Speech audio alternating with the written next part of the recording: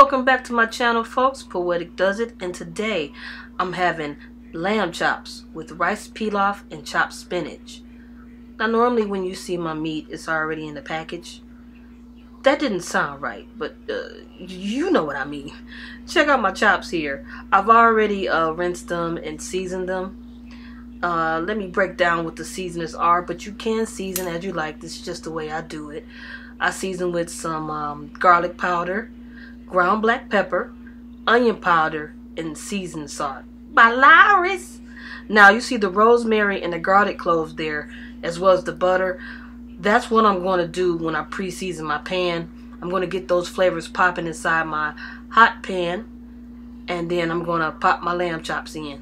This is real simple to do, folks. A lot of people think it's hard to cook lamb chops, but I'm about to show you how to do it. Alright, the first thing I'm starting off with is the rice-a-roni rice pilaf.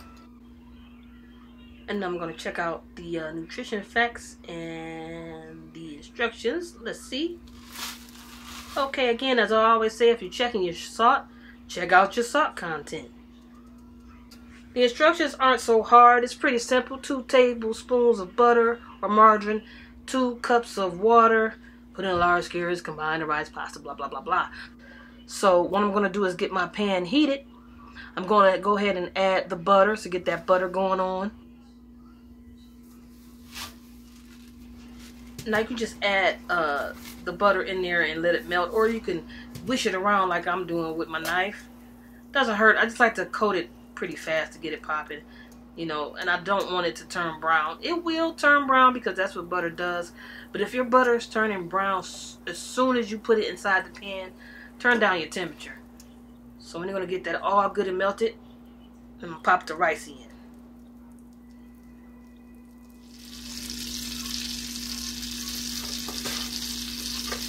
Interesting facts about this. Didn't know it was rice and pasta.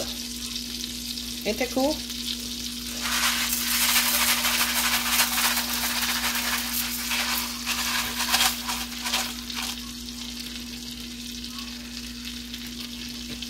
What we want to do is make sure the pasta is golden brown.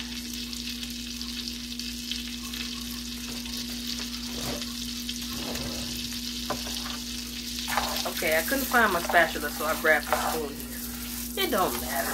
As long as you brown the pasta, you'll be good. And once the pasta gets all nice and golden brown, we're going to go on to our next step. But you want to make sure you constantly kind of maneuver the rice and pasta around so it's even. You don't want like partially brown pasta. You want to get it all, you know, done at the same time so you get those great flavors. See the difference? Now I'm going to add 2 cups of water.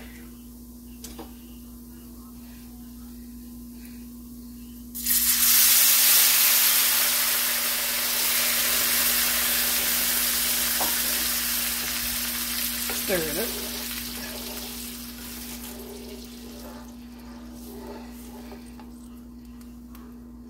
Then I'm going to add the seasoning. See it? Put it in there.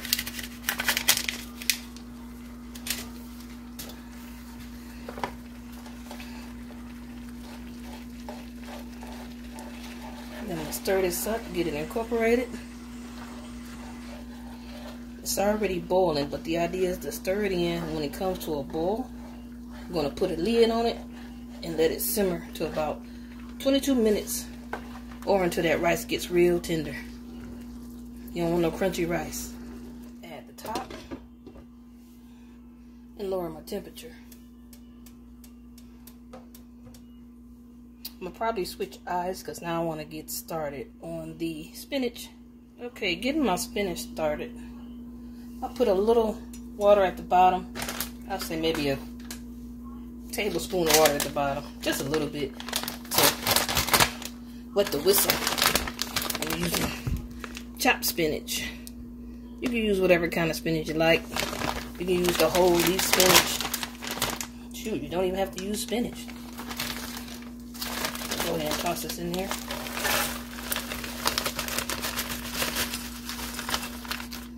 a lot in one bag.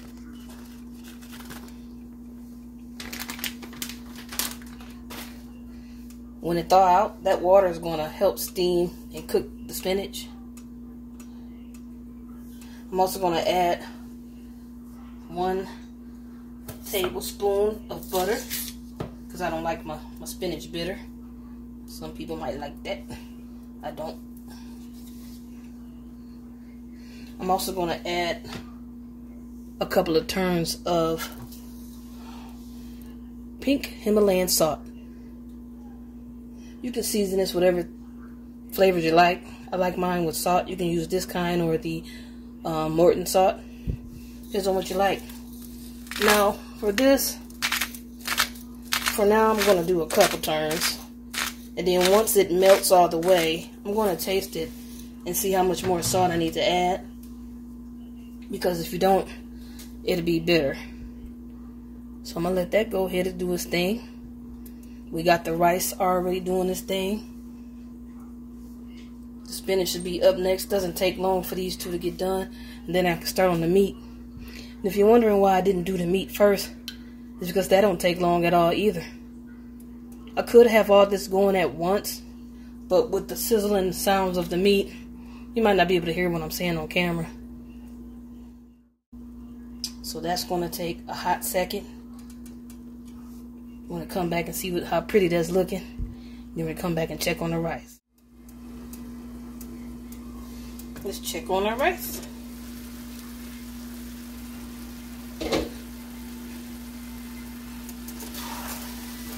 Ooh, yeah, look at that.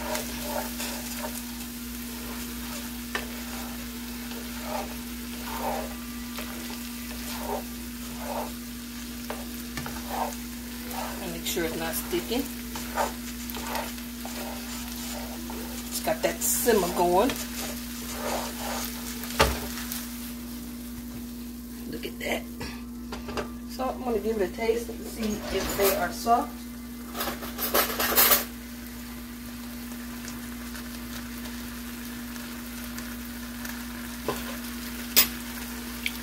That's done.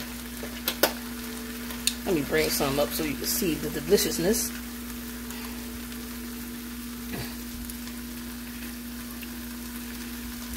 Yep. Everything is nice and soft. Not too soft because you don't want overdone rice. Okay. Let me check on my spinach. Alright. Let's see.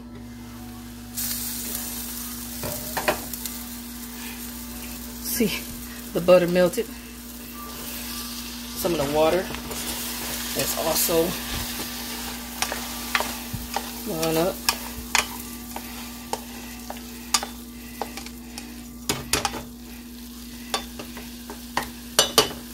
I'm going to add just a little more water.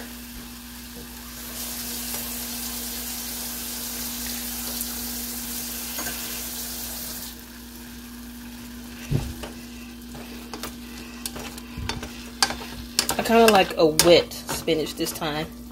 If you watched my other videos, you might have noticed I used, when I ate the spinach, it was more of a dry spinach with just the seasoning and butter.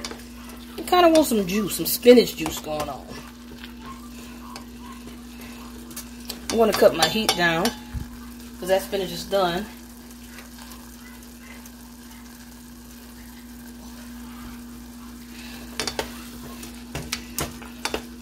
And this is the point where I'm going to give it a taste to see if I need to add any more butter or any more salt.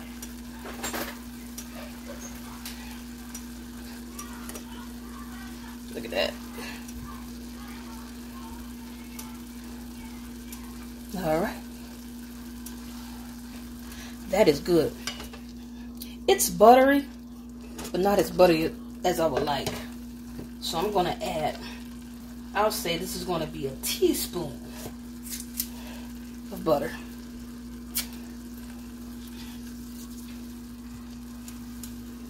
I want to add butter. Not plastic. We don't want that.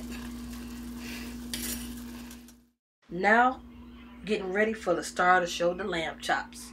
First, you want to have your pan on the side, heating up, maybe on a low setting so it don't burn the butter when you pop it in. But we're going to cut up these garlic cloves. We're going to add 2 to 3 tablespoons of butter in the pan while it's heating. And after we do that, we're going to add the rosemary leaves to the butter.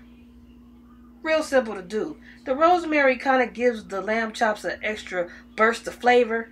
It's something special about that rosemary. I can't explain it, but it's good, y'all. Got some of the garlic here. I'm just going to cut them up. About that size. The garlic is pretty much for aromatics, the garlic and the rosemary.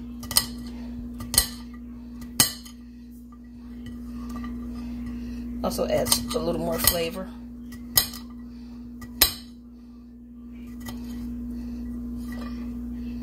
You can cut up as little or as much as you like of the garlic. It depends on your taste.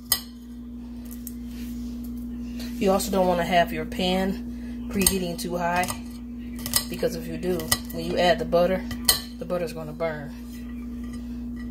And also, just in case I didn't mention, we're also going to use 1 tablespoon of vegetable oil while we're cooking.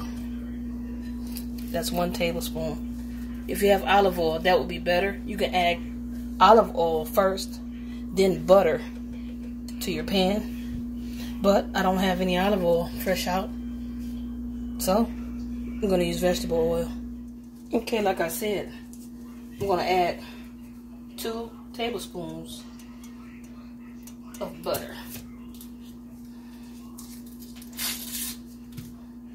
I got about 6 chops.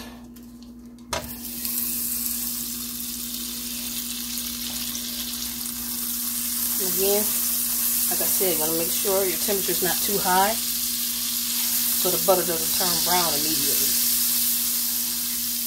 For reference, my stove is on 4 right now.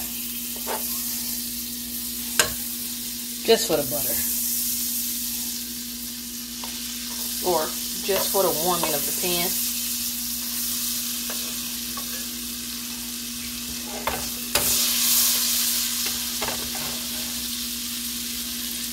The butter's going to turn brown anyway. Now I'm going to add in my garlic.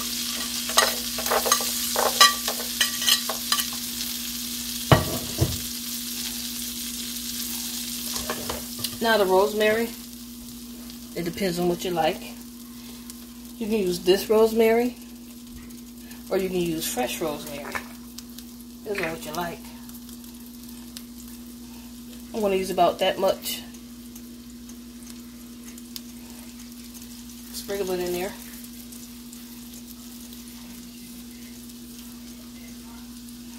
If you notice me doing that, I was squeezing the rosemary, and I did that because when it's dry, you're using dry herbs, you want to make sure you rub it because it brings out more of the flavor since it is dried.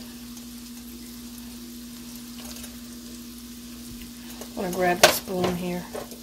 I know it's the same spoon I've been using with everything, but hey, it's okay.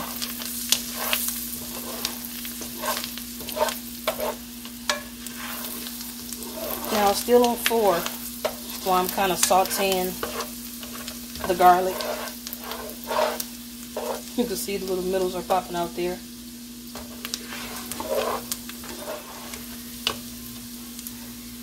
Now I'm going to get a tablespoon of vegetable oil. And what the vegetable oil does, it low-key stops the butter from burning.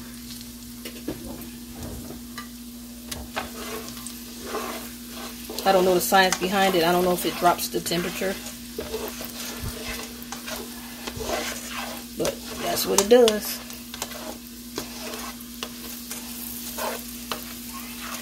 Smelling real good there. Okay. I think I'm ready for the meat. As you can see, these are lamb chops. These lamb chops come from a rack of lamb. You know, you just cut the chops off You can also get larger lamb chops, which are pretty much similar to pork chops in size. They're similar to pork chops in size, and those are called lamb chops as well. Now, when I add my meat, I'm going to turn up the temperature.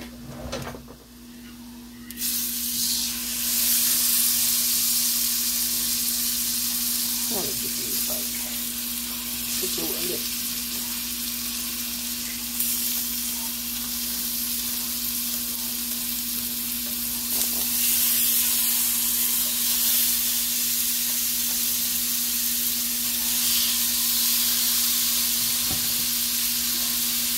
Just like that.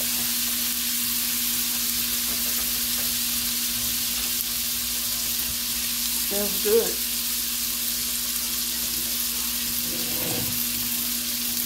Yeah, I'm going to bring everything down.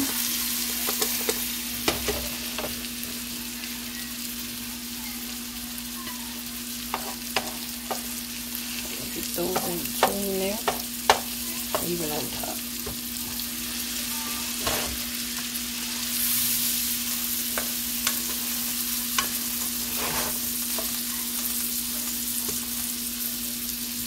Now, you don't want to overcook these.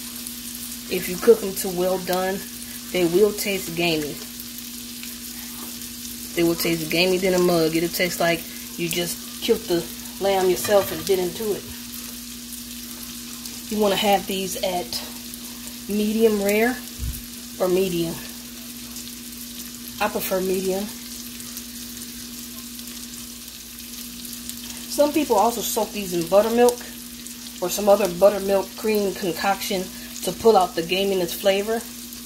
I don't do that. I just make sure I don't overcook them, keeping an eye on them constantly.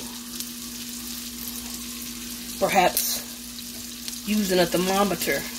As you know, you've seen you guys use a thermometer a lot. You can tell if you're familiar with cooking these when they need to be flipped. That's why I got to keep a close eye, because it's real easy to overcook these. Let me open my thing. Cheers to y'all. Thanks for joining me.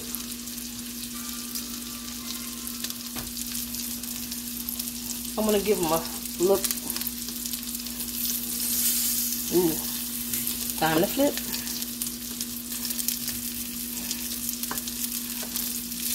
Has a nice crust.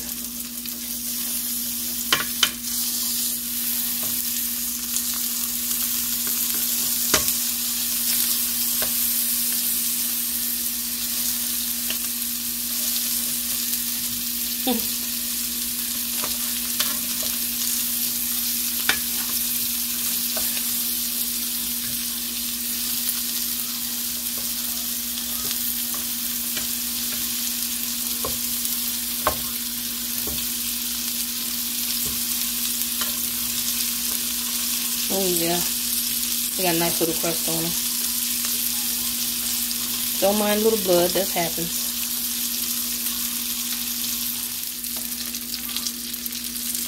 There's that one. You know what? These tongs suck. Look at that.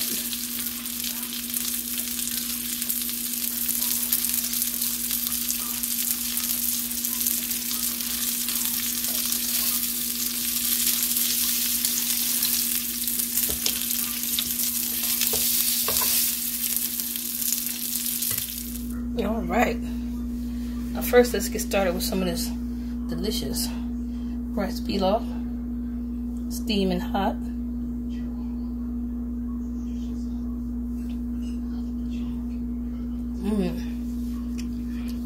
Nice and soft, nice amount of flavor. The spinach, hope it's focused. Alright. Got the right amount of seasonings there. Alright. Now, for the lamb chops. Got some garlic on there. Give it a bite.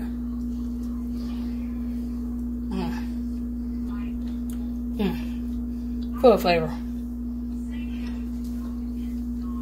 As you can see there, I don't know if you can see it on camera. It's nice and medium. Very seasoned.